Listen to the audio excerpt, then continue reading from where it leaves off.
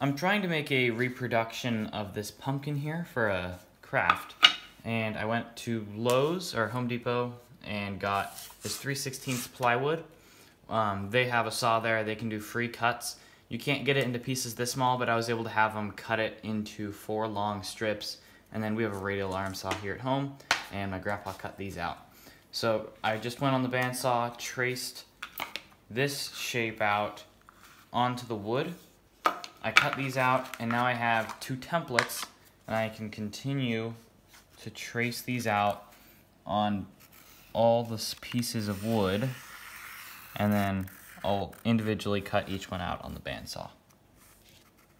Right here I have 4 stacks of 10, so that's 40 pieces of wood, and each piece of wood I can make 2 pumpkins from, so I'm gonna have 80 pumpkins in total. I've got a thin blade on the bandsaw here, so I can really get around these sharper curves.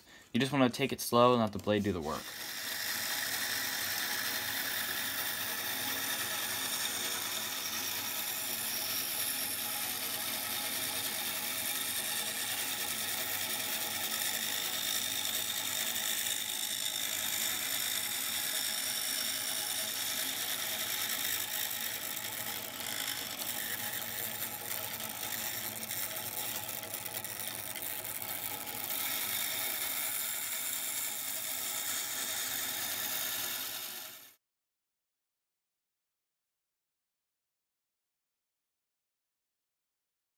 Here's one all cut out, and one last step, I'm just going to take some sandpaper and clean up the rough edges here so you don't get splinters.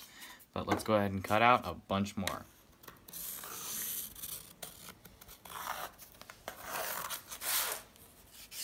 Now I'm just taking the burrs off with the sandpaper. Just a light scuff with, I just have a piece of 180 sandpaper, and that knocks everything off.